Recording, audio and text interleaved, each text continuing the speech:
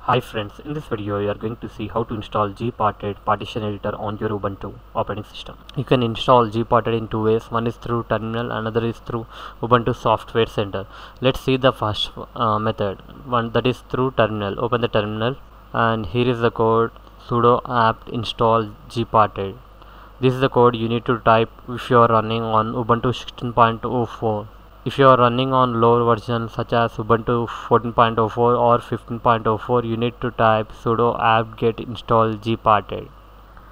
Currently I am running on Ubuntu 16.04, so you need to type sudo apt install GParted. Once you are done with that, enter the password, hit enter. Do you want to continue? Yes. That's it guys, you have installed GParted Partition Editor on your Ubuntu. Let's open the GParted. Click on dash and type GParted. As you can see, there is a GParted Partition Editor. Open that, enter the password. Here's a GParted Partition Editor.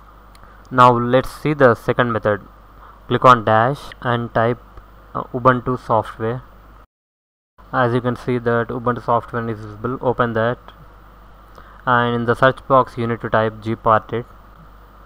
Select the application and click on install. That's it, you will be done. That's it guys, this is the way to install GParted on your Ubuntu operating system. Thanks for watching. Please subscribe to our channel. Thank you.